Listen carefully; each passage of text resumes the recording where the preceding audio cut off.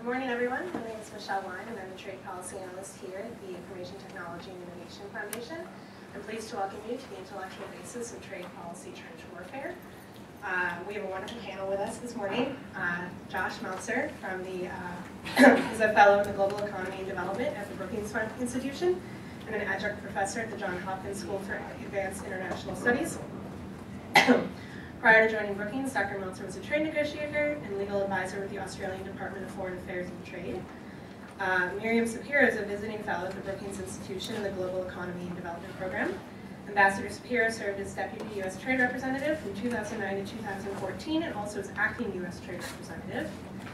And then Ambassador John Verano is a partner at Covington & Burling LLP in the Washington, D.C. office. He also served as Deputy U.S. Trade Representative from 2006 to 2009, where he had broad supervisory responsibilities over U.S. trade policy. And to kick off our event, we're going to have a presentation by Dr. Robert Atkinson, President and Founder of ITIF, who's going to tell us a little bit about the report. Thanks so much. Okay, well, thank you, Michelle, and welcome everybody. Glad you can join us this morning. So,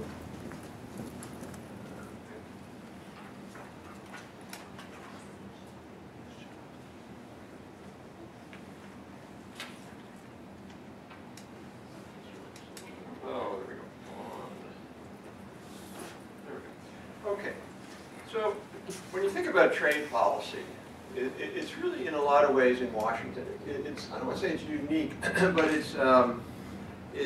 it's somewhat unique in the sense that it largely resembles trench warfare. So if you think about, are we going to pass TPA? Are we going to pass TPP? It's really a question of sort of who makes the largest assault, who puts the most troops forward. It's not about convincing one side or the other. It's not about even, because each side is so firmly convinced that their position is right and the other position is the source of all evil. And it's not about negotiation or compromise. There's many other issues. Tax policy, eventually we'll have corporate tax reform, and it'll be this complex negotiation and compromise. Trade policy seems different.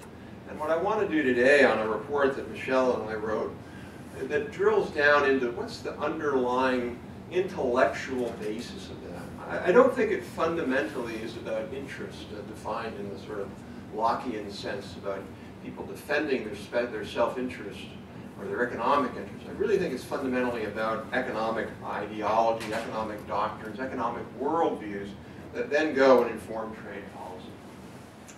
So this is really all about a basis of this notion of economic doctrines, which if you've followed our work, it's an area we've written about for many, many years.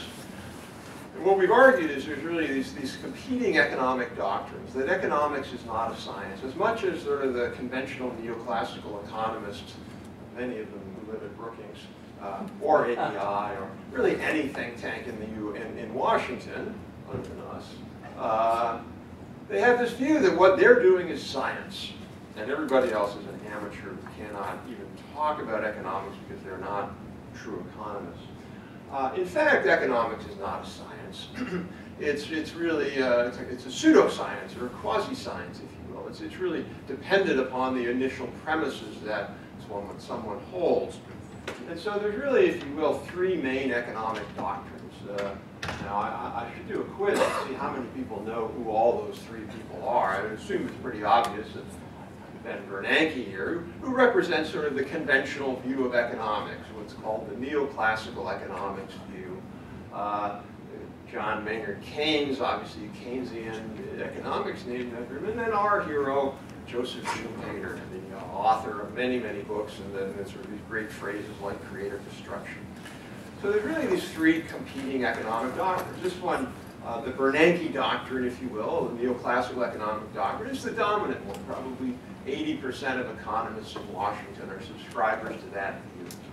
And that view is largely that markets work, and the most important thing is what's called allocation efficiency. So really all you need to do if you're an economist is just get prices right. Supply and demand curves will take care of all the rest. Just get prices right, everything's hunky-dory. Keynesian economics is really all about demand-side economics. If you just keep consumer demand up, or even business demand, the economy will stay at full employment. That's all you need to worry about. And then Schubertian economics, or what we would call innovation economics, is really fundamentally different. It says the goal of economic policy is to drive innovation and productivity. Markets generally work, but oftentimes they don't work, particularly in innovation industries, and you need active policies. So if you want to find out what type of economist you are, even if you've never taken an economics course, you can go to this little test here. It takes you about 10 minutes, and at the bottom will pop up a picture of an economist, and it'll tell you kind of what your thinking is like. A lot of fun. So this is it. This is trade policy today. It's really all about who can get the most troops over the hill to take the next hill and win. Okay, so what we have are the neoclassical free traders who sees their goal in life is to combat protectionists, and particularly domestic protectionists. They don't seem to care all that much about foreign protectionists. It's let's slay the domestic protectionists who don't really get it, don't understand it. The other component, I think, of this debate is that each side is just convinced if they just talk a little more loudly and a little more slowly, that they will convince the other side, because clearly there's something the other side just isn't getting. The Keynesian protectionist is sort of the extreme wing of the Keynesian protectionist, which is that trade is largely a capitalist conspiracy designed to hold the working class in chains and to particularly oppress people all around the world. And not all Keynesians have that extreme a view, or not all progressives have that extreme a view, but it's sort of in there. And then finally, I've stolen a term that John Barrow had recently, which I just love, which is innovation economists, people who sort of, and they're reluctant free traders. I love that phrase. So I'm a reluctant free trader. I love free trade, I love globalization, but I'm sort of reluctant about it because of the way it's structured, and I'll get into that in a moment. But so there's this third camp, if you will, that embraces globalization, understands the importance of free market, of free trade, but says, hold on, there's some key components here and caveats that we've got to get right if that's going to work. All right, so what's the neoclassical economic doctrine when it comes to trade? It's really based on a number of key principles, and I think if you sort of embrace these principles, all of the policy recommendations and positions stem quite clearly from it. So the most important one is that the goal of trade is to maximize what's called allocation efficiency. And what that means is if you have two economies, one is producing wine and one is producing textiles, what you want to do is make sure that you're not distorting where those textiles and wine are produced, and that you sort of produce them in the right place at the right amount. And so the notion is that trade is a way to allocate existing resources into the right amounts. And that the goal here is not about producer welfare. The goal is about consumer welfare. And that's an important point, because it essentially means that we don't care fundamentally about what happens to producers or workers. What we really fundamentally care about is how do consumers fare in the short run. The other component, I think, of trade is, of the neoclassical view, is that they hold this view that trade by definition is voluntary. If I'm going to sell John this bottle of water, he's going to give me that book. He's doing it because he thinks that water is more valuable than I think, and I think the book is more valuable. So we'll engage in a trade, and both our welfare went up, what economists call Pareto optimality. Now, as I'll talk about a little later, the problem is that not all trade is voluntary. Just look at China. You have essentially market power, or in this case government power, that can change the terms of trade. But because trade is voluntary, by definition in the neoclassical view, it cannot cause any harm. Now, it might cause harm to individual companies who might lose on that, but from a net basis, the key component of neoclassical economic trade theory is it is always welfare maximizing for a country. Well, another component of that, which you hear all the time, is we shouldn't really be worried about unfair foreign trade practices for two reasons. One, if the trade practices are subsidies, in other words, if these countries are stupid enough to dump their products, meaning sell them below price or give massive subsidies for exports, why would we not take that subsidy? And we benefit because our consumers now have access to lower priced products. This is a great thing for us, and if they're so too stupid to figure out that they're doing something wrong, violating economic theory, we should just take advantage of that. Now the problem with that is that pretty much everybody in this room is both a consumer and a worker. And so if you're only looking at consumer welfare, foreign subsidies are good. If you're looking at our roles as both producers and consumers, foreign subsidies can be bad if they destroy productive capacity. But even when the mercantilist actions aren't about subsidies for us, they're just about doing bad things, like forced technology transfer, weak intellectual property protection, standards manipulation, a whole litany of things that we've written about. The neoclassicals will say, and I've heard this, quote, Adam Smith proved that mercantilists only hurt themselves. So again, it's this sort of deep-seated conceit that there's only one way to grow an economy, and it goes along the neoclassical lines, and if you're too ill-advised and ill-informed to violate that, so you put in place these strange policies like weak intellectual property protection, ultimately you're hurting yourself. And the problem with that is maybe you're hurting yourself, but you're also hurting the global trading system, you're also hurting U.S. producers. Another component there is competitive advantage is a given. Now, I use the example of wine and textiles, the famous Ricardian example of Portuguese wine and British textiles, which is a good thing. It was because you didn't want English wine, and Portuguese didn't know how to make textiles, so there was trade and everybody was happy. But in the neoclassical view of trade, there's no such thing as competitive advantage. So Portugal should stay with wine till the end of time, and Britain should stay with textiles till the end of time. The problem is that in the old theory, when a lot of the economy was around natural goods production, that made a certain amount of sense. You know, you don't want to be a wine producer if you're England because you don't have any grapes, and you know, Portugal's a beautiful place, beautiful, lots of sun. The problem is in the new global economy that's technology-based, why, for example, do the Japanese and the Koreans seem to have some kind of competitive advantage in robots? Is it because of the weather? Is it because of the fact that, you know, Japan is an island? I mean, no, it's because they said we want to be good at robots. We think robots are an important technology. So the notion of competitive advantage is a given is I think, just mistaken. There's a notion of what's called comparative advantage. Actually, it actually should be comparative advantage. My apologies. Comparative advantage is a given. They don't acknowledge competitive advantage. Okay. And the last part of neoclassical economics and trade is this notion that all industries are equal. The famous Michael Boskin line when he was in the first Bush administration as head of CDA, potato chips, computer chips, what's the difference? The difference is that potato chips don't really have a lot of positive spillovers. It's not like we can say, boy, Moore's law is really working great in the potato chip industry. The prices are going down by half every 18 months, and we're all getting fat. Semiconductors, biotechnology, aviation, all of these high-tech industries have giant, what economists call spillovers. And they're very, very hard to replicate. If we were to lose a Boeing or an Intel, for example, we wouldn't replace them overnight. Very, very hard to replace it. So again, the neoclassical view is there's no industry more important than another. And so if we lose an industry, in fact, you hear neoclassical economists say this all the time. If we were to lose high-tech production because the Chinese manipulate their currency and have unfair trade practices around technology, we would just get into another industry. Well, what's the other industry that is higher value added than technology industries? The answer is there's none. Okay, what's the neoclassical view on all this?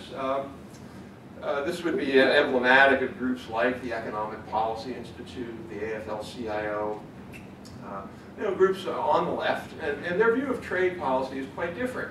And it goes back to this notion of Keynesian economics. What you want in Keynesian economics is robust demand, consumer demand, that keeps employment high. Now, if trade threatens that by holding down wages, then this is a problem because you can't get economic growth in this theory. The other key component of the Keynesian view of the world is that what you want is you want a whole set of government policies and supports to keep wages and benefits high. So you want health insurance, you want robust environmental protection, you want all of these things, which I'm not saying are bad. The problem with trade for Keynesian is that they have this view that it's a race to the bottom and that more competition, global competition, while it may spur enterprises to be more innovative and enterprises to be more competitive, it has this effect of basically driving down wages, driving down other kinds of worker protections. So in their view, trade reduces welfare. It's very interesting because you can have a debate about TPP. Neoclassicals will say TPP is going to improve overall U.S. welfare. The Keynesian left will say, no, no, TPP will reduce overall economic welfare. It can't be both of those. One of them has to be right. Or perhaps TPP has no effect on anything, which I would dispute. Okay. I just want to point out this other component because I think it's interesting. There's another component of the left-wing view of trade, which is what I would call the global neo-Keynesians. And this is emblematic. The person who sort of typifies this and really is the farthest out in advocating for this view of trade is Joe Stiglitz. And if anybody read Joe Stiglitz's New York Times piece really recently, I think it was New York Times, regaling against TPP and why it was bad. Unlike domestic NKs like EPI, at least EPI, their goal, and they're unabashedly about it, is protect the interest of U.S. workers. Seems to make sense if you're in the U.S. Stiglitz's goal, and folks who abide by his view, is not about U.S. workers. It's protect low-income workers in developing countries. So Stiglitz is more than happy in his views and in his writing to give up on the interest of U.S. workers, to have advanced policies that would be detrimental to the interest of U.S. workers, because as he's written, U.S. workers do quite well in global economy. They make a lot more money than Indian workers or Ethiopian workers. And so Stiglitz is essentially saying we should have trade policy that's designed completely for the interest of workers in developing countries. That means virtually no intellectual property protection. That means allowing mercantilist practices like currency manipulation and forced tech transfer. That means no response by us to these practices. And it means eliminating all tariffs on inbound products and services from these countries, regardless of their practices. Again, if Stiglitz wants to advance that view, that's his right. And at one level, you can say, well, there's something to that because workers are poor in those countries. My only complaint about Stiglitz is he needs to be upfront about that. So when we're having a debate about U.S. trade policy, and he's advocating against TPP or other policies, he should just be right up front and say, my interests are not about American economic interests. My interests are to help poor people in developing countries. Then you can have a debate. Well, do we want that or don't we want that? But the way Stiglitz frames it, this is all a global conspiracy to hurt development.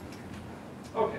Now we come to the right position, which I hope to convince you of, which would be the innovation economics position when it comes to trade. So what's the goal of trade in an innovation economics perspective? Why do we want trade? Well, frankly, it isn't allocation efficiency. When you look at the gains from trade on allocation efficiency, they're frankly very minor.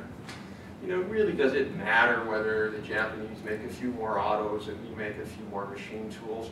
That's not a big deal. That's quite a small deal. Why trade matters, I think, is about how global integration drives innovation and productivity. So it does that through a number of different ways. One is through competition. So having trade forces enterprises to be more competitive and to be more innovative. Now the caveat is having trade based upon market forces. There's a lot of evidence that's just come out recently. There's a new NBER paper, the National Bureau of Economic Research paper. Very, very strong, convincing paper, which I can't remember who wrote it, but I'm happy to share it with anybody. It just came out about 2 weeks ago. And what the paper showed was that U.S. companies have cut their research, their basic and applied research over the last decade significantly. They've improved their patenting, and they've cut their. Now, how can that happen? How can they go patenting up research? Now, China. That's basically what this analysis finds: is the competitive pressures from China because of unfair trade practices like currency manipulation, intellectual property theft, standards manipulation, etc., have forced U.S. companies into a much more shorter term and less strategic perspective. So they invest in development, not basic research. They patent more because they feel they need stronger patent protection against Chinese unfair practices. I'm not sure how much patenting helps them in China, but in any case, it's an interesting notion. So focus is on long-term welfare. Third component is innovation economists would argue that mercantilism, or unfair trade practices, foreign protectionism, whatever you want to call it, is actually quite a serious problem. And it's a problem that hurts not just the global innovation economy, but it hurts the U.S. economy. And again, the key thing there, I gave a talk recently at the National Defense University, and somebody came up afterwards and said, I couldn't tell if you were a protectionist or a free trader. I said, well, that's fantastic. That's exactly where I want to be. Because I don't think these terms are the right terms. Are you a free trader, are you a protectionist? I think it's a little bit like John said, reluctant free trader, or reluctant protectionist, whatever. So the notion is mercantilism hurts us, and we need to have active policies that counter it, that work against it. Active policies from the World Bank, from the IMF, from the WTO, from the USG. And essentially, the notion trade does work for the U.S. interest. Global integration is good for the U.S., but not if mercantilism is rampant. Obviously, I mentioned this before.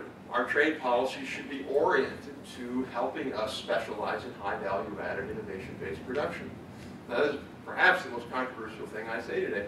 I don't really care too much about hog production, nor do I care too much about chicken production. And yet, our trade policy seems to put those things on an equal par. And I don't mean to be crass. I mean, yes, it'd be nice if the Chinese would open up their frozen poultry imports. But if you're making strategic choices on trade policy, where should we be making those? And our argument would be, we should be focusing on what our real competitive advantage is, and that's high value-added production.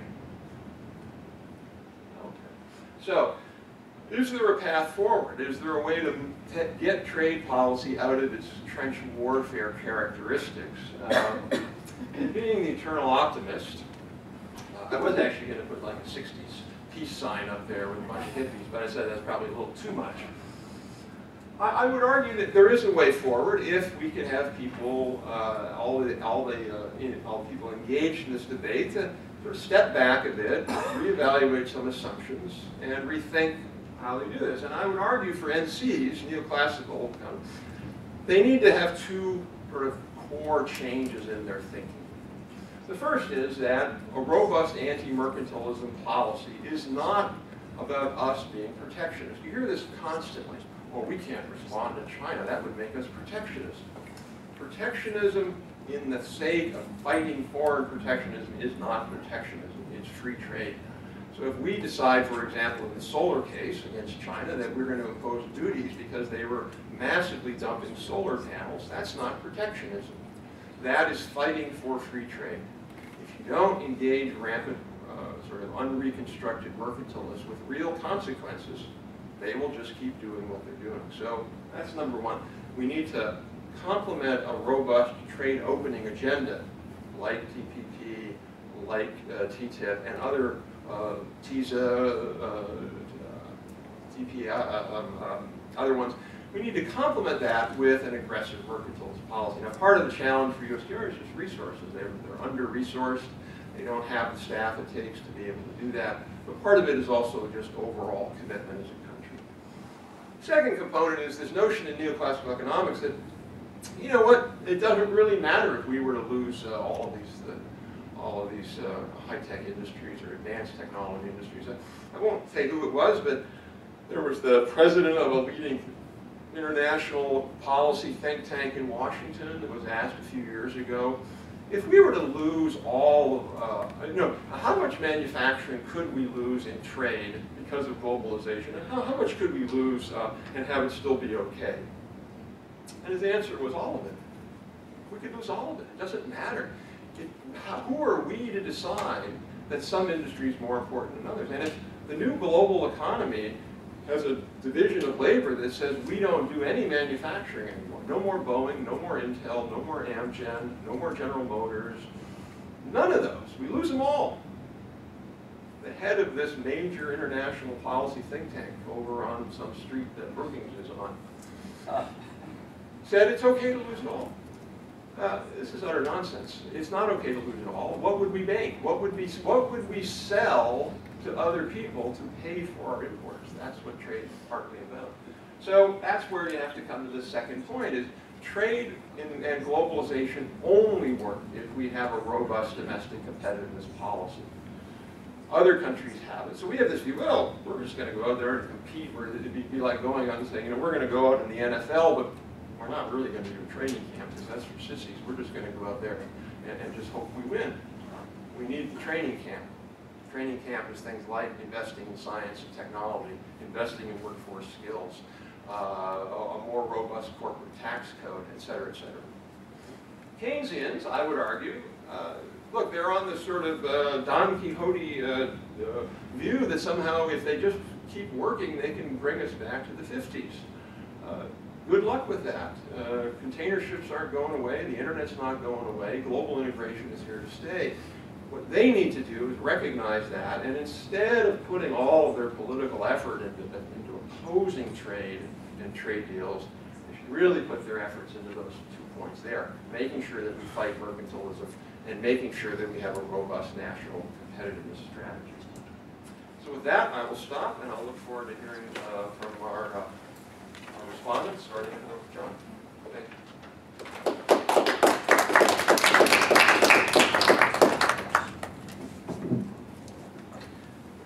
Thank you, Rob.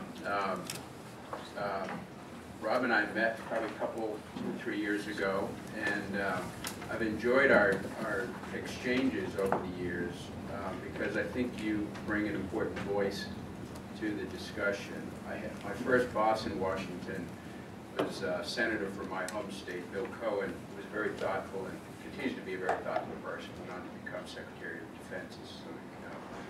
He used the phrase, he didn't invent the phrase, but he quoted it often, and he talked about camps of people being either uncritical lovers or unloving critics.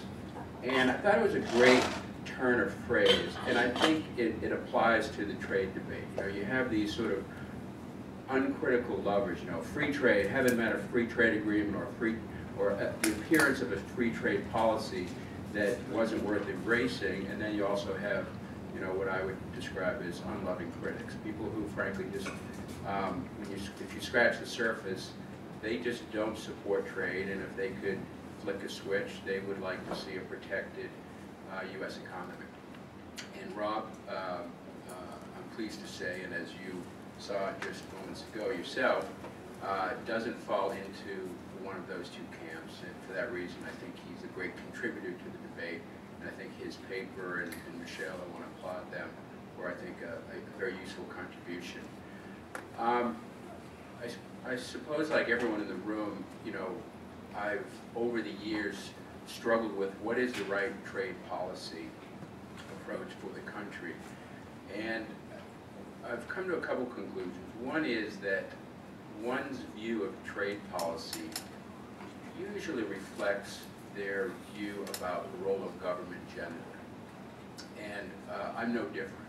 And so before I get to sort of offering a few comments about my current thinking about trade policy, and I would describe myself, the phrase that I had used to describe myself was a little different.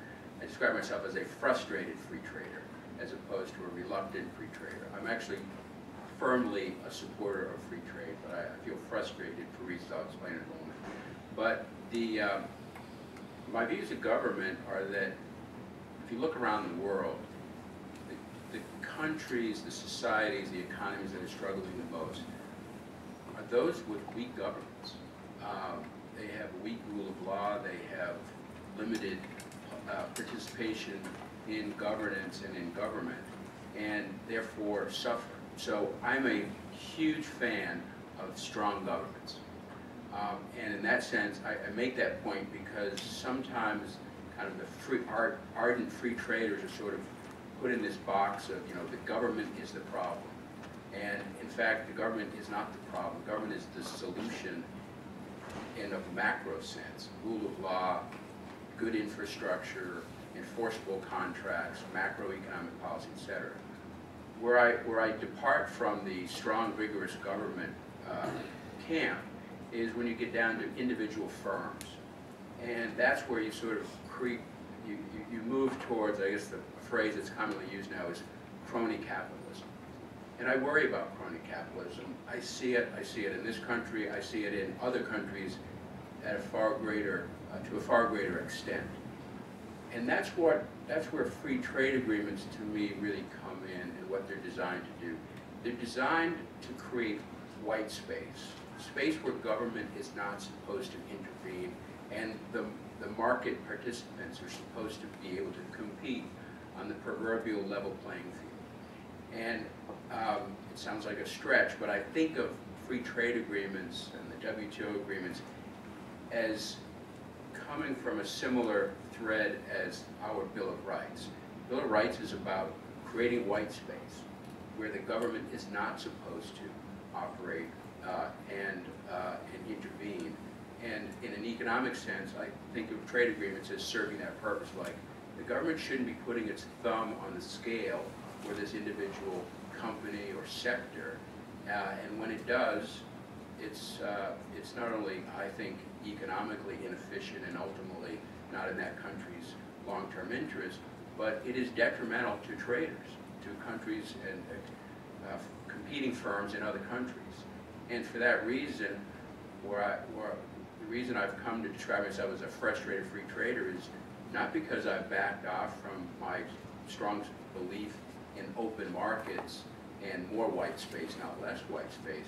It's that when we look at individual debates, we too often, I think, are saying, oh no, I'm a free trader, we can't respond to this country who's acting in a very unfair, non-free trade manner, and we should do something about it. And I think that part of the debate is, I think just in the past 3 years has moved more and more, I wouldn't say to the center, but it's now acceptable in free trade parlors around town to say, look, you know, country X is doing Y, and that is, we just have to respond to that without saying, well, you know, let's either take the short-term gains from those subsidies to our consumers, or look, we really have to just suck it up, because if we respond, they'll respond, and we'll have the proverbial trade war.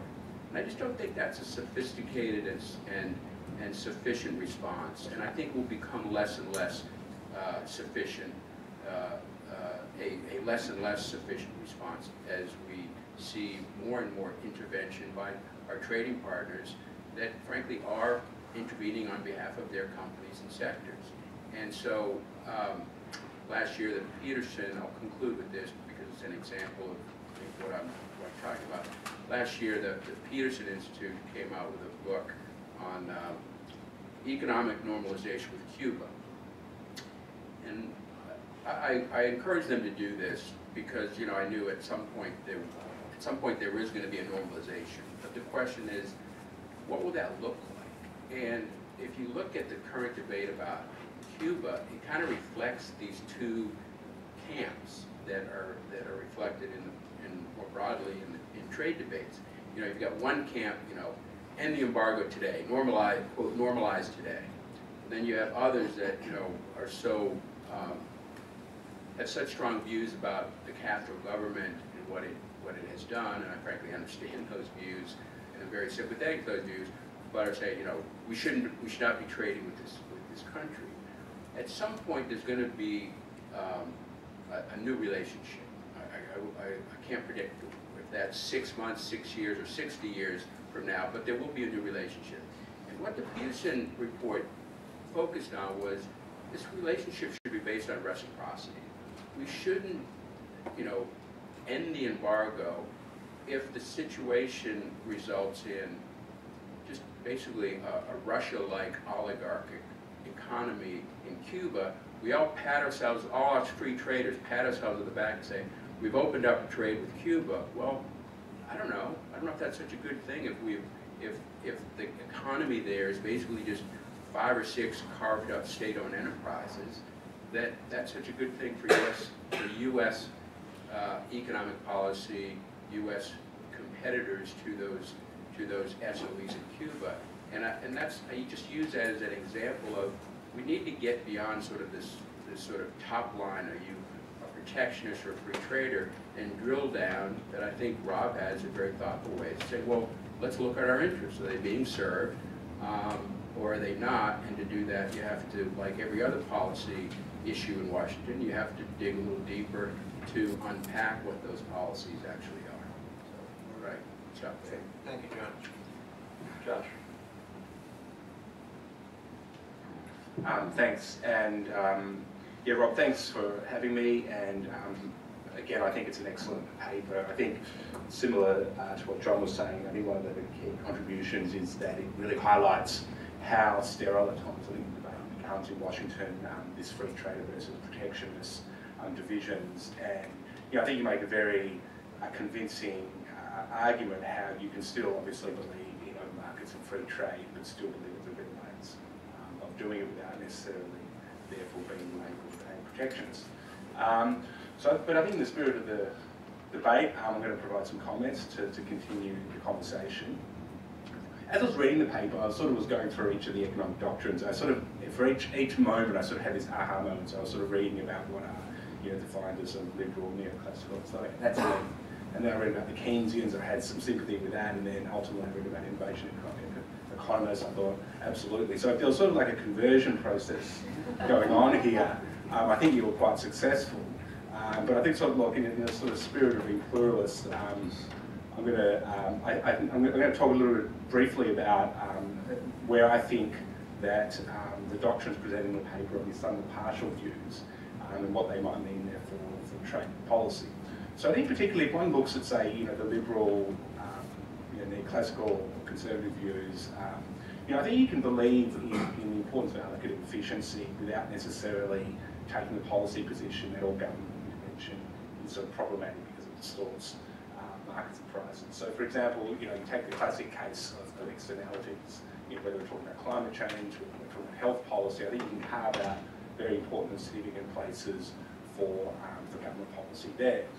And you talk about this a bit in your paper, which is the idea that people are not rational or utility maximising, and this can actually be something that happens systemically. And I think there's a place for this also in these other economic doctrines. So I guess on that front, I think that you could take the position allocative efficiency is important and still think that there's an important role for government policy here.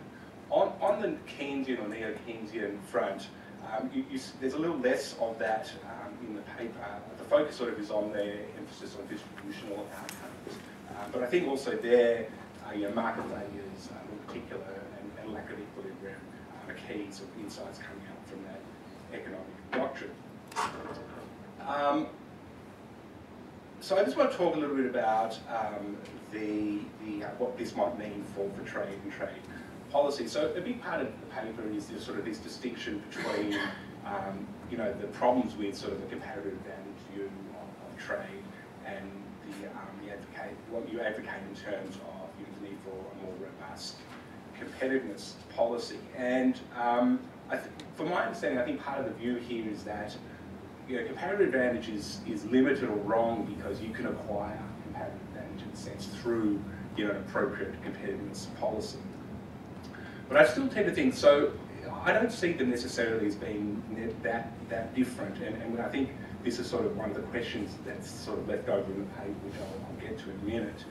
Because I think if you talk about, say, for instance, I think you can still talk sensibly about comparative advantage in some areas. So, for instance, the US has comparative advantage in high skills, services, exports, for instance, and a lot of this has quite been acquired in the sense that the government's provided, the long-term sort of educational foundation, a lot of the R&D support that's gone with it. And similarly, we can, I think, sensibly talk about comparative advantage in terms of developing countries and manufacturing and low-wage industries and the like. So, but I do agree that comparative advantage has its limits, certainly when it comes to explaining trade flows and providing a context of thinking about trade policy, because as you point out, there's a lot of trade the US does. Actually, most trade is with advanced economies. So a lot of this is also about providing opportunities for specialisation and economies of scale, and you can get into that in your paper. on the competitiveness front, I absolutely agree that you can certainly have a competitiveness policy that can affect the competitiveness of particular industries. I mean, you talk about the solar panel industry in China, and that's a great example, I think, of where the government subsidies and the like has essentially built that industry up from scratch. And this sort of leads to another part of your argument, which I tend to have a different view with, but I don't want to make this a strong point, which is sort of this question of do countries compete or not. I still tend to be on the improvement side of the debate, where I still do think that you can lose competitiveness in a particular industry, whatever that industry may be, for whatever that particular reason, without necessarily coming to the conclusion that countries are competing.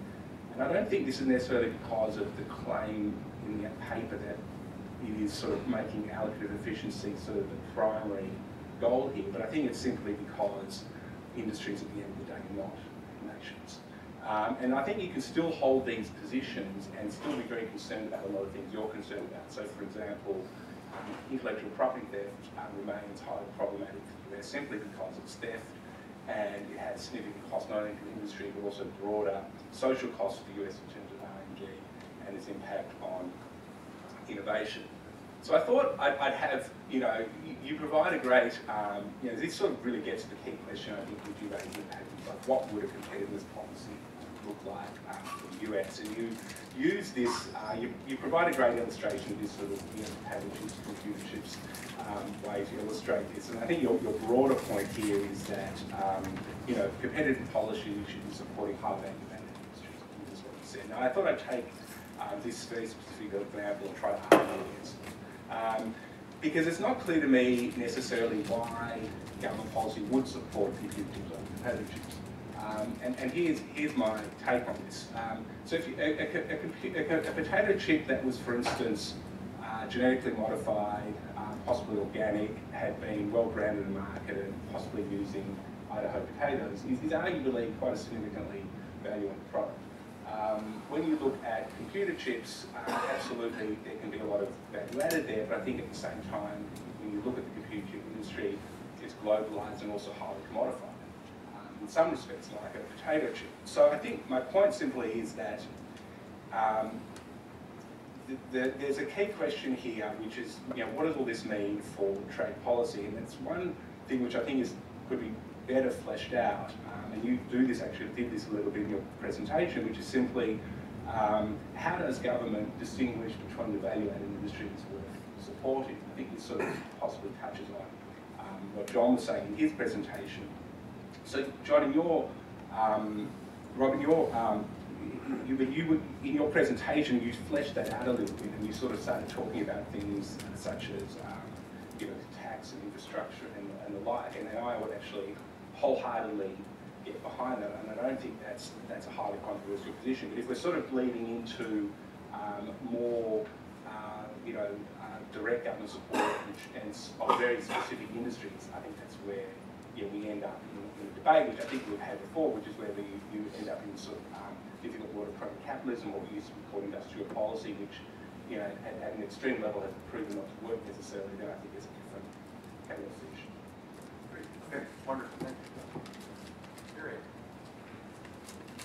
Well, thank you very much, Rob. Okay. Can everyone hear me now? Yeah. Okay. Thank you, Rob. I'm very happy to be the cleanup batter. Let me start by congratulating you and Michelle on a very thoughtful paper, rich in historical detail and also in outlining the current dilemmas that we face. Michelle masquerades as a trade policy analyst, but I think that through this paper she has really shown what an outstanding contribution she's making to the field of economic policy and also trade policy. So thank you especially. Now that she's blushing. Let me start with the following. Since our panel involves trade trench warfare, I thought I would start with 3 pearls of wisdom from Clausewitz, famous general who wrote on war. His first pearl of many was, war is nothing but a continuation of politics by other means. So translated into trade talk, we could say trade wars are nothing but a continuation of economics by other means. Clausewitz also said, there are very few men, and there are exceptions, who are able to think and feel beyond the present moment. Maybe it's a good thing he didn't put women in there. Let's transpose that into there are very few people, and there are exceptions, who are able to think and feel behind the present moment, especially when discussing trade. And he also remarked that the enemy of a good plan is the dream of a perfect plan. So it's fair to say here that the enemy of a good trade agreement is the dream of a perfect one. How does Clausewitz help us understand the intellectual underpinnings of the current debates over trade? Well, first of all, it's very easy to get wrapped up in doctrinal positions, as Rob so eloquently illustrated. But in my view, they're not going to shed a whole lot of light on how we can boost jobs and growth. It's also not what most people are arguing about, which is ideological, with apologies to my dear friend Milton Mueller. I think in this case, it's more of an ideological debate in terms of current events and development than a doctrinal one. There's a growing divide between those people who want to see more trade agreements and those people who don't, well, want to see less, and for some, the perfect number, the trade optimality number here is 0. But like many issues, in reality, the debate is neither black nor white. They're rather shades of gray, not to be confused with a popular novel with a similar title. So where does the truth lie? When neoclassicists and neo-Keynesians start to look at the other side's view, as Rob has suggested, and acknowledge the gray, and as innovation economists are starting to do. Let's take the subject of job loss. Is it caused by trade agreements or not? It's a very serious topic for discussion. As I wrote in a paper I did in the fall on why trade matters, a number of studies have looked at this question and concluded that the causality is not established. Advances in technology, advances in globalization, bear much more of the burden and the blame here. About 4 million Americans are separated each year from their jobs involuntarily due to shutdowns, due to layoffs, even when the overall number of jobs is rising.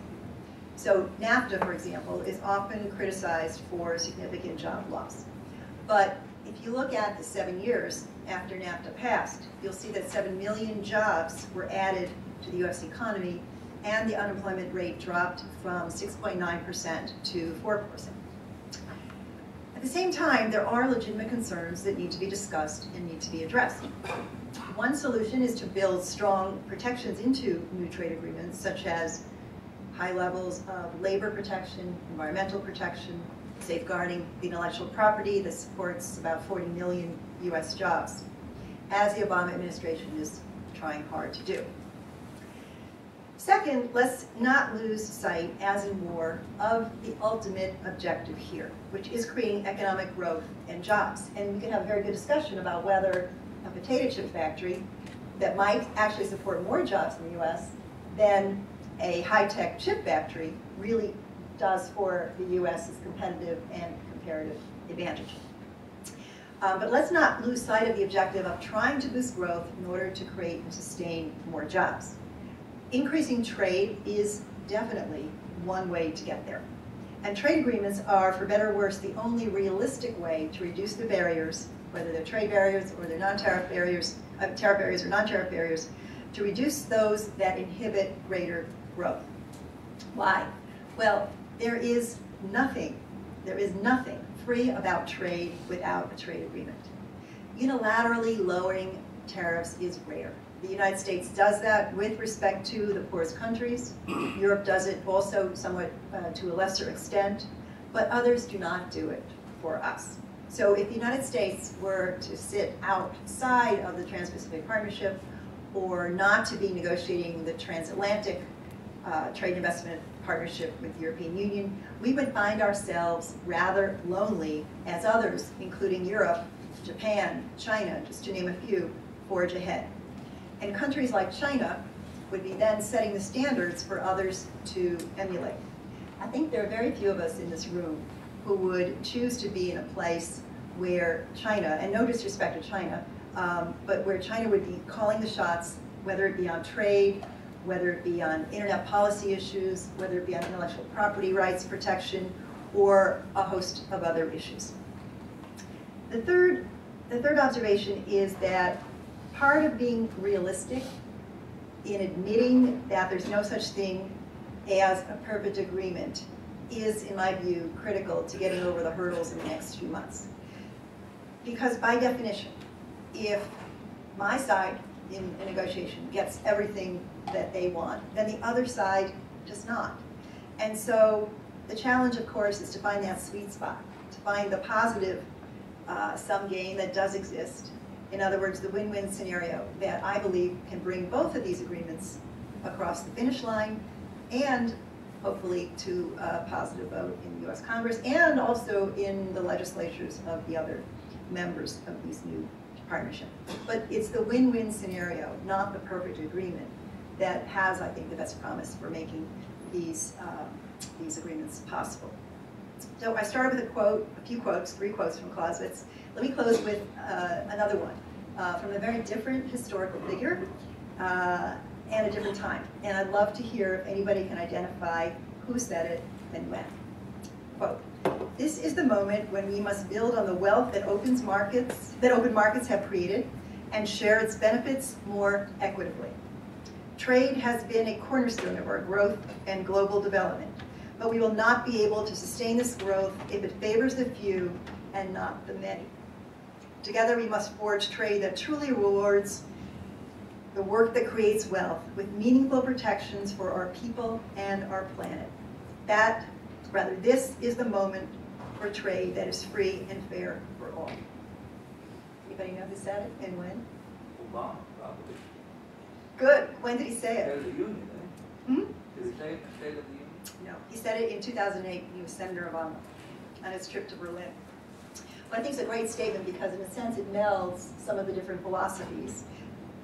Trade can be equitable. How do we do a better job of doing that? How do we find meaningful protections for our people, for our planet? So I think it reflects now, almost 7 years ago, essentially where we are today. So I say let's get on with it. Let's figure out which elements of which doctrines we can marry, but let's get on with moving ahead in a concrete way. Thank you. Great, thank you, Mary. So let me just respond very quickly to a few points, and then we'll just open it up for questions. First of all, my apologies to John for the reluctant versus frustrated. I think it's kind of a big faux pas, I guess. Frustrated. My wife describes herself as a reluctant spouse. As opposed to frustrated. The latter. I think a couple people, Josh and John Krieger talked about crony capitalism, and if I was writing this about the global doctrines, I would have added a 4th one, which is crony capitalism, I think, or sort of state-directed capitalism. There are a lot of countries that really have bought into that with liner sticker. I don't really believe that that's a doctrine that people in the U.S. subscribe to. Sometimes it works its way out in how policy gets made, but I don't think there's anybody in the U.S. who thinks, oh, this is great, man, we should have the government picking particular firms based upon how much campaign cash was done. But I think that is a doctrine in other countries. Josh, I'm glad to hear that I may have converted you. My goal in life is basically, like Jehovah's Witness, one soul at a time. And perhaps I have converted you. I hope you would take the test and then send me an email as to what you scored. This notion about price and all, yes, absolutely. So there are some hardcore neoclassicalists who would deny almost all market failures, and then there's sort of the soft core, if you will, kind of more liberal neoclassicalists who say, yeah, there are market failures, and R&D and pollution are one of them. We might have an R&D credit and a pollution tax. I think the difference, though, with when you really dig down into the innovation economics literature, is that they would argue that's true for conventional commodity-based industries. Bottles of water, shoes, wheat. It really doesn't describe innovation markets that are much more complex and really are rife with market failures to the point where it really almost doesn't make sense to talk about market failure. it makes more sense to talk about innovation systems and maximizing their performance. So I do think that's a difference, and we can go into that at another time.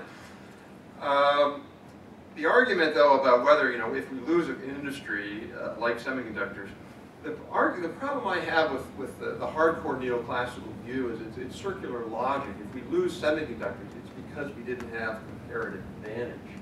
So there's no industry, really, that you cannot lose and have it be okay.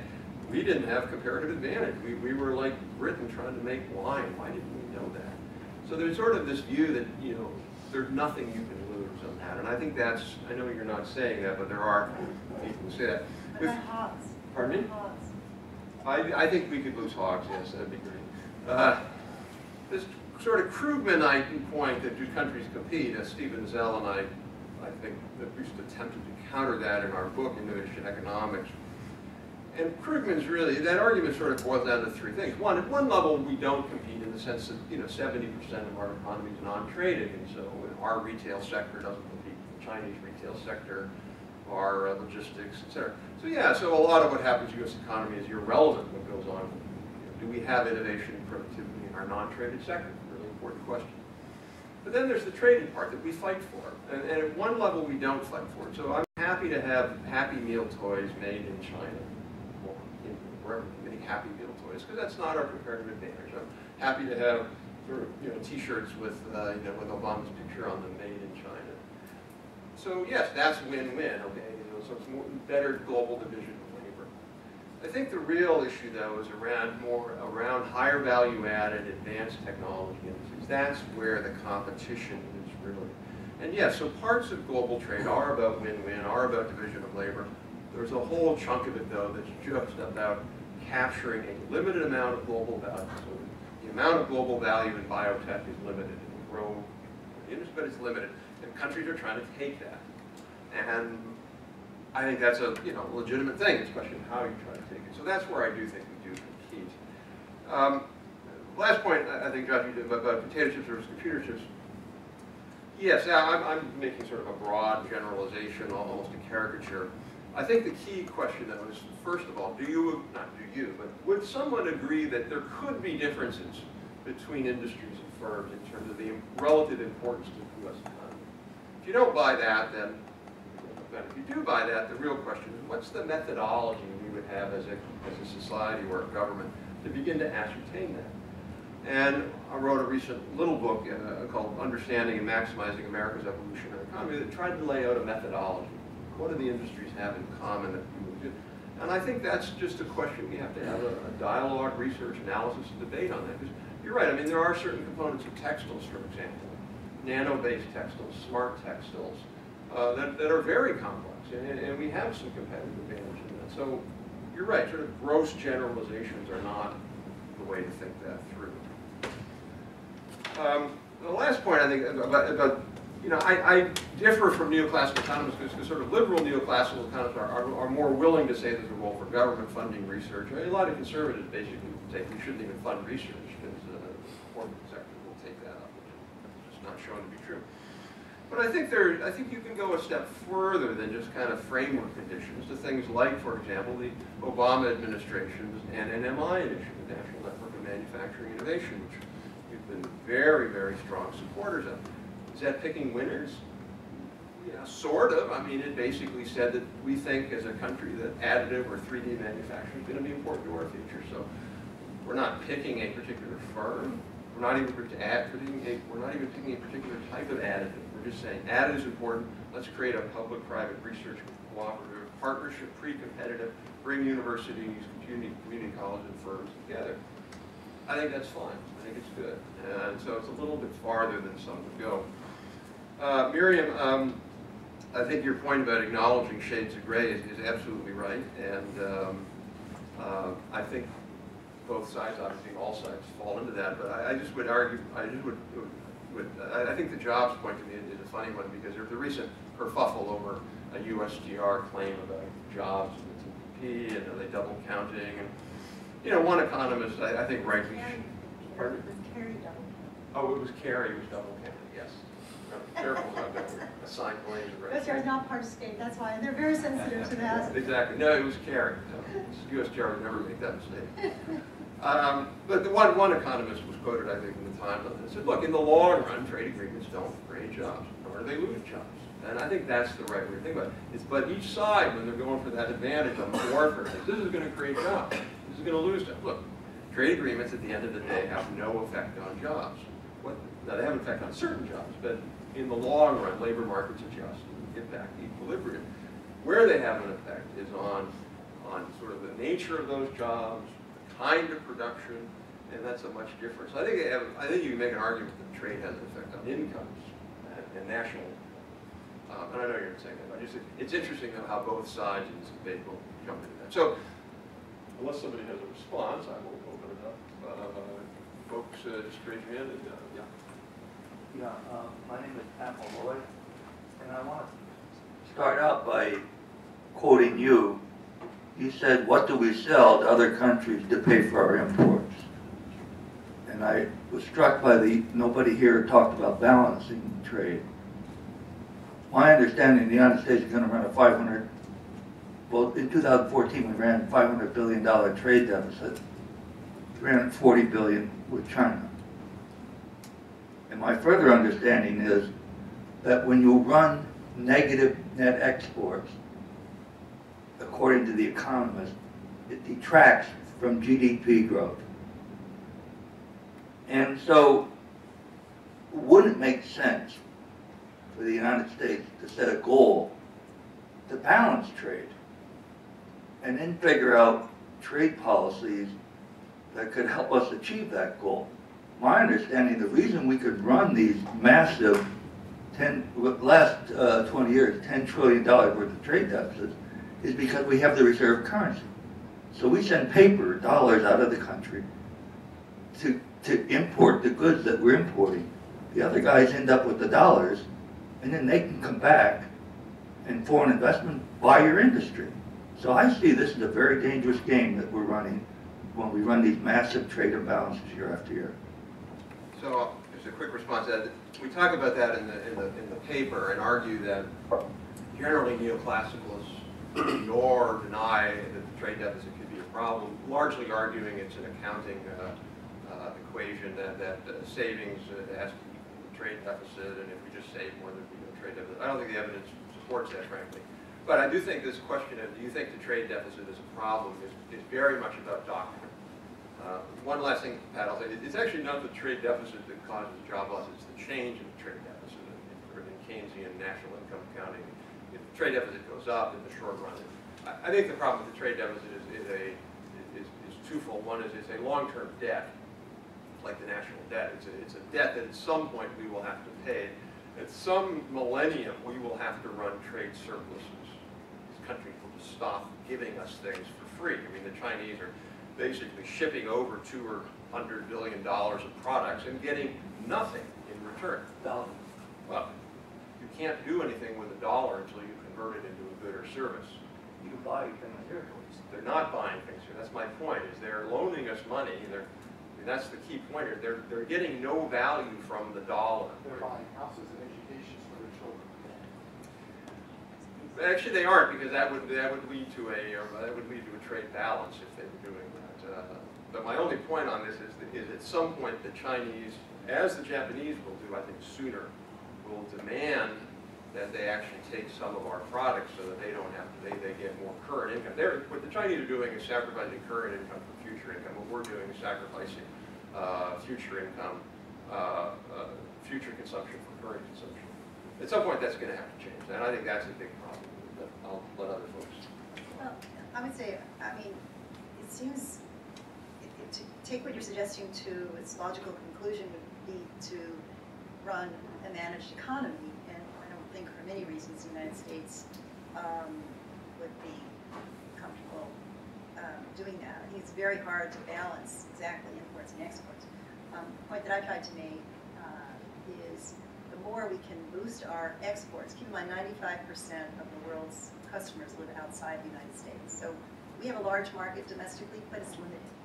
The more that we can export and tap into markets that not yet been as significant as they might be for U.S. manufacturers and farmers and service providers, the more jobs we can both sustain and create at home.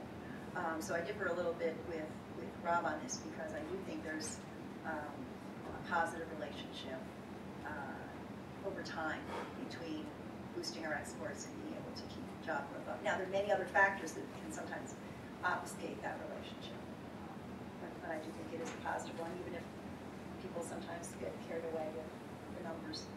I also think that, well, historically, I don't know, Rob, you may have the current numbers, but historically, a large part of the U.S. deficit has been because of its import of oil and petroleum products. Very small. So that's obviously going down. With certain countries, it's very significant, or has been, but that's changing now. The third point I would make is to keep in mind when you're looking to boost exports, it's not shocking that your imports would also rise. Some of it is consumption-based, but some of it is also bringing in more imports to make more products to export. It goes to one of the questions I have about the debate between comparative advantage and competitive advantage, when in fact we're really talking about global value chains, where many partners, many countries are now adding value along the way. So I think that, in some sense, also makes it hard to argue that one country, and only one country, has an advantage in certain products.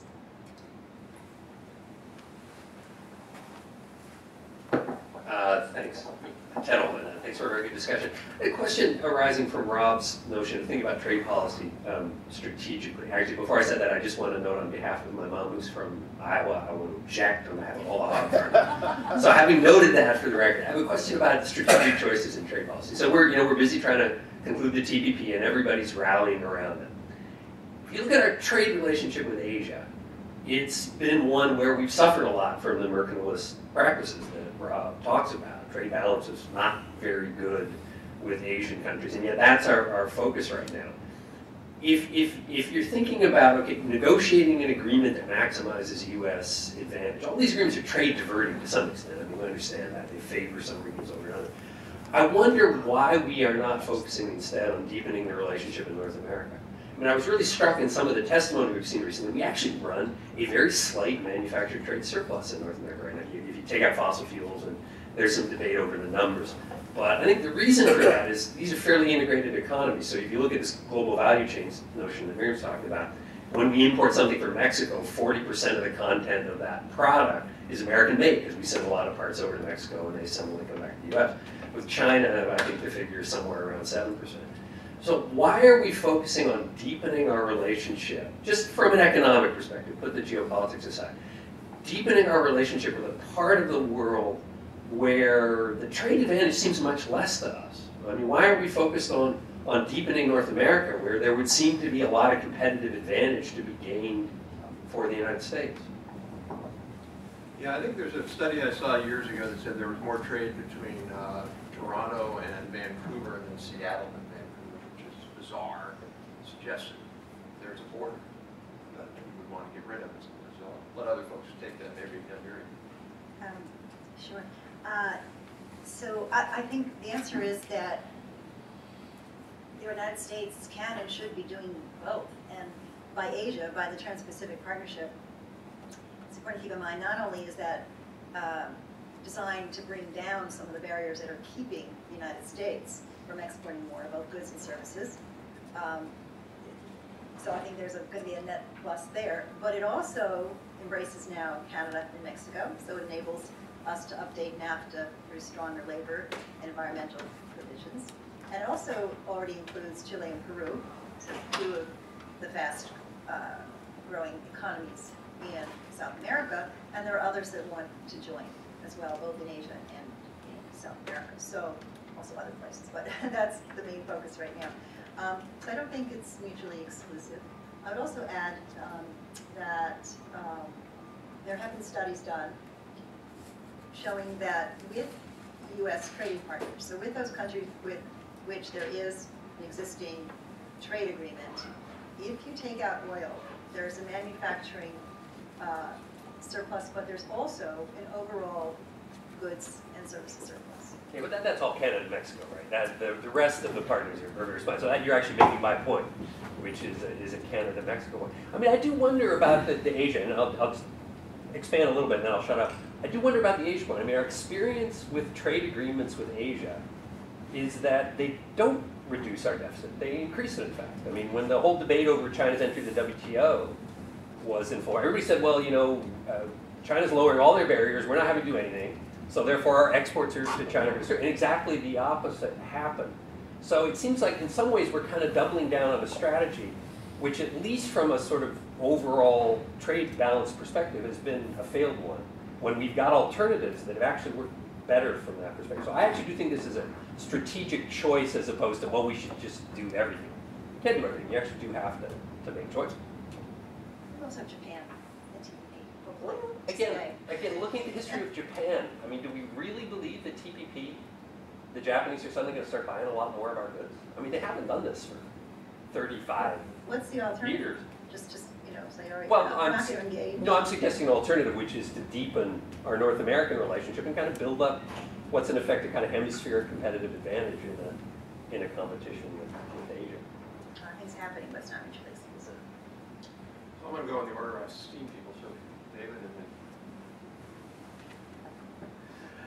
Hi, David Wu, former member of Congress, and I just want to bring a report from inside the sausage factory, and please don't shoot the messenger. I was hanging out with a bunch of members of Congress last night and wanted to share with you a couple of comments on the upcoming votes. And one member said, well, I'm going to vote for TPP, and I'm going to vote against TPA. And then another member said, well, I don't have strong feelings about this. My constituents don't care about this. So what's in it for me? And the member did not mean what's in it for the member personally, but it was what's in it for my constituents and for my state. So this goes somewhat to Rob's comments. I think the first member really is pretty much locked in, and you know that's what that split of votes means.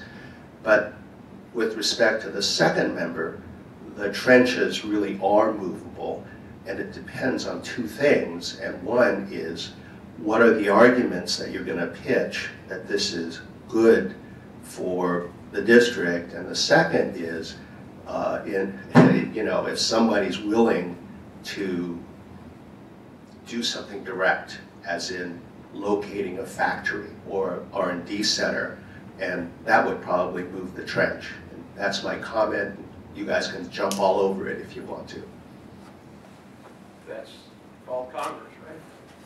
That's what our Congress is. Crony capitalism.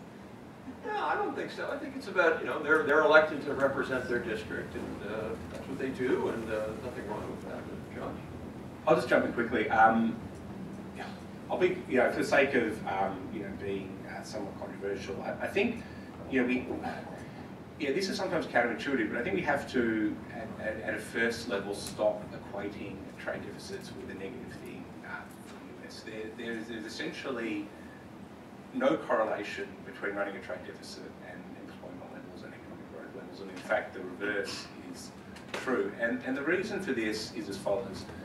It's not a simple accounting issue when you look at the trade deficits and what actually happens on the capital side.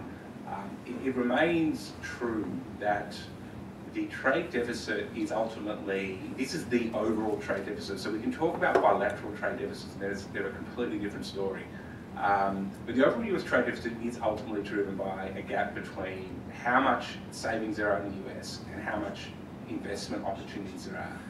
And now there's a question of causation, and I'll get to that in a second, right? But essentially, the US has had declining savings. I mean, up until the financial crisis, that has changed, right? And there's a whole variety of actually good reasons for that, which is essentially rising household wealth, other opportunities which we won't go into. But it's also a product of the investment environment in US, which is a very positive one. And it essentially means that more funds, more capital flows into the US than there is actually GDP production, which then translates, that gap is essentially translates into imports. Now the question then becomes, well, what drives that? Is that basically, are we sort of importing too much, not exporting enough, and financing that, which then drives the capital net inflows, or do the capital net inflows drive the trade deficit? And the reason that I think people tend to think that the capital account drives the trade deficit is because the size of the flows on the capital side dwarf the size of the flows on the trade deficit side by magnitudes of many. So, you know, Rob's right in that this over time will change. I mean, the US will run a trade surplus at some point, and this will be through adjustments in the exchange rate and through basically asset prices. And, you know, it is true, it's absolutely current consumption and deferred consumption.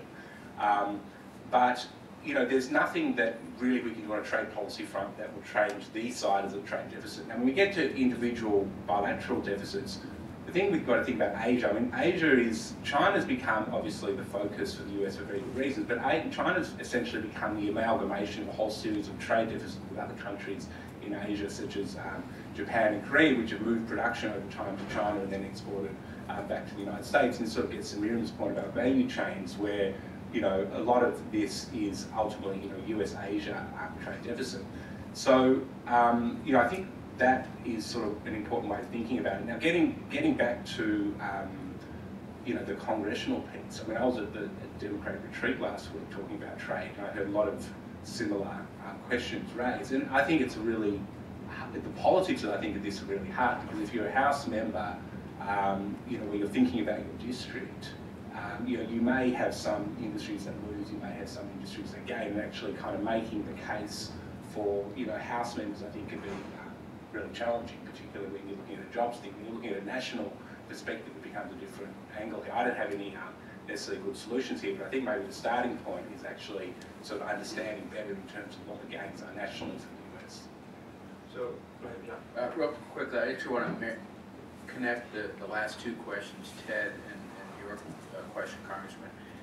I think what's in it for the US, TPP that is to try to create more market access in those markets. Ted, you're absolutely right that we trade more in North America than we do in Asia, and that'll probably continue to be the case. If anything, it's probably going to solidify over time. I mean, there's this argument, some say that, you know, just the debate about peak oil, there's a debate now, you know, whether we've had peak trade, you know, and we're not going to see containers of white goods moving across oceans 10 years from now, and as we move more and more towards 3D printing, additive manufacturing, there's just going to be less of, you know, goods moving across oceans. I don't know how that will turn out, but I do know I'm pretty sure that 20 years from now, our major trading partners will be Canada and Mexico.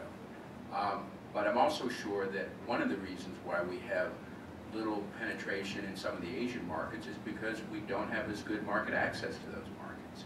And if we had better market access, and that's obviously a key goal of TPP, we would do better in those markets. And that's the value proposition for Congress and for the country. Just very quickly, Miriam said the words crony capitalism, and I would submit that it is not crony capitalism. The first part about what's good for the district, I think clearly is not. And the second part about, you know, what specifically can be done for the district, I don't think that is either. Allocation decisions are made all the time in the private sector, and in the public sector. When the administration decides, you know, where to build a bridge, where to do a research center, they have to select a place, and maybe it's another market transaction. Can I also just add just quickly on a comment John made before? You know, there are two other things to keep in mind. If you care about surpluses, the US runs a surplus in services and growing surplus in services. So in terms of trade policy, you know, certainly when you think about TPA, you think about TPP, you know, what really is going to matter for the United States is that on the goods side, at least, in terms of imports, there's going to be probably little to no change. Where the real opportunity for the United States lies is going to be addressing the types of barriers to services exports in what Miriam said quite accurately is where most of the consumers in the world reside. And this is actually where barriers are high, market access is limited, and where opportunities are very significant for the United States. And I just want to finally pick up on Rob's point, which he made in the introduction, which is also that, you know, and John said this as well, I think, is that in many respects, you know, globalization, trade, investment is all going to happen without TPP, without TPA, etc. So really the question is not do you like trade, do you like globalization, is do you want to have a role in setting the terms of how this goes ahead, and that's very much what I think TPP is going to be about. So I think we're going to have time for one last question, but I cannot let Josh's comments go without a response. So, Josh, actually, I think actually that the follow-up to this would be you should host a debate over at Brookings on some of these questions, and we could, rather than have this love fest we're having here, we could try to go down a little more. But I do want to take objection to this point about the trade deficit, because I think it's a core, it is one of those core defining aspects. So I think if you are in the neoclassical camp, you tend to have this view that trade deficit is an accounting function. If you're in the innovation economics camp, you have to have this view that it's a structural economics problem caused by our own policies and the policies of other countries. One factoid, there's really no correlation between national savings rate and changes in national savings rate and changes in the trade deficit.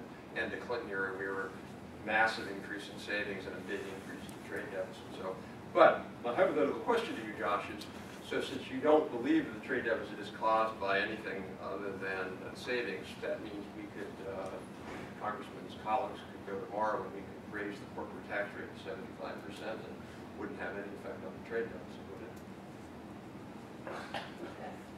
No, so That's a trick question. right. Pretty clear. ITIF not advocating 75% corporate tax rate. It depends. Right. Yeah. And look, let me just make clear. I mean, there's two parts. It's savings and investment. So you know, Ben Bernanke's got this view that you know the trade deficit is ultimately driven by the savings side. Right. So you've had essentially, and this gets to the role of the US as the reserve currency, where you've had you know, Asian governments in response to the Asian financial crisis basically accumulating foreign currency reserves. You had Europe, you know, countries in Europe for different reasons running surpluses, and you had the OPEC countries due to oil high prices having large amounts of savings and basically depositing a lot of that money into treasuries and T-bonds, right? And if you look at the flows there, you know, a lot of that, from Bernanke's view, is explaining you know what's been going on the capital side, which is why you've had this enormous gap between. So you can have a high savings rate, but you can still have an even higher demand in terms of capital inflows, which would still drive the deficit. Corporate tax 75%?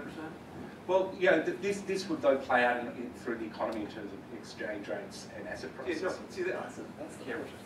Absolutely. If the global economy were structured that currency markets were actually markets as opposed to manipulated things, I totally agree that. I mean, we could have high costs here, we could have high inflation, we could have high corporate tax, we could have high healthcare costs. It all doesn't matter because currency adjusts. We're international economics 101. The fundamental problem with the entire global trade system, currency does not adjust. I'd be happy to argue, I'd be happy to go with you on that, Josh, because we had a high corporate tax rate, US dollar goes down. Day the US dollar goes down, there's 10,000 people rioting on Capitol Hill from think tanks saying we defend the strong dollar. How can you defend a strong dollar if you are for free trade and markets? Those are, to me, in contradiction. Enough of us. I'm sorry, is that time for one last question, sir? Thank you. Jean-François Boitin. One comment, Craig David. Thank you. One comment, two questions. Comment is, it might be that there is intellectual trade policy trench warfare in Washington. There are many trench warfares in Washington. But I think that on that one, the Keynesians have constantly been beaten. Trade agreement after trade agreement. There is, if you look at the history, there is no debate on that.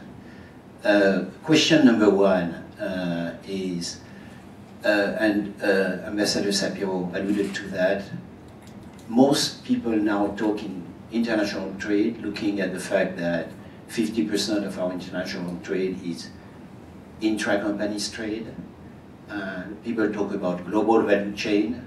How does it impact on these different views of what trade is all about? And the second question is about China, which looks a little bit like the big bad wolf here. when Apple manufactures all of its stuff in China, they do it for profit reasons. So is China to blame for that?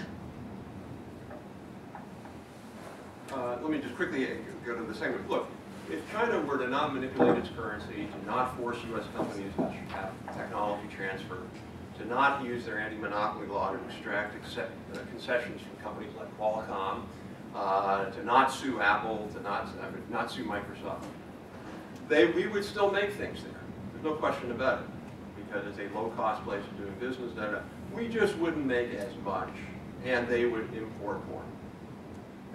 It's not a question of a black and white. Should China not be part of the global value chain? Should U.S. companies not be in China? Of course they should. The question is, how much should they be there? And the second question related to that is, how much should they be able to take U.S. intellectual property, either through cyber theft, through direct spying, through forced tech transfer? How much should they be able to take of that to gain competitive advantage for their companies against our companies? And I would argue that's the problem. It's not, again, that's to me the problem with the debate.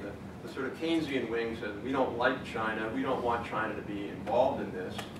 And the free trade wing, at least one portion of it, says, hey, we can turn a blind eye to these practices that really violate the spirit of the WTO. And I think the sort of more middle ground, if you will, is to say we like China, we want them to get rich, we want them to be in the global trade system, we just want them to play by those rules. So, Mary, did you want to respond to the first part? Or?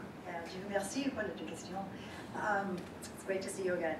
I would say, with respect to China, it's not an anti-China issue at all. In fact, you know, the United States, I think for Europe as well, we want to have a strong partnership on trade and other issues with China, but we also want them to play by the rules to which they've already agreed, and perhaps also to rules to which they will one day agree, whether it's trying to forge an update to the Information Technology Agreement, which we launched in this room, I believe it was a few years ago, the update process, or honoring its WTO obligations, or moving ahead with the Trans-Pacific Partnership and watching China take note.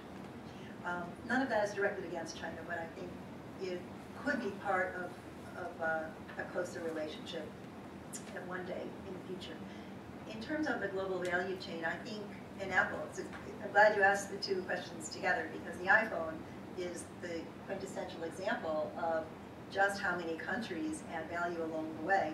And while it looks, when it's booked on the US ledger, it looks like an export from China and import to the US. When you actually break down the components, if we valued that differently, the significance would be a lot less, and it would really change. I think that's another reason why it's very hard to look at the trade deficit as a black and white issue, because there's so many variables that go into it and how we value it, and maybe there's a better way to do it.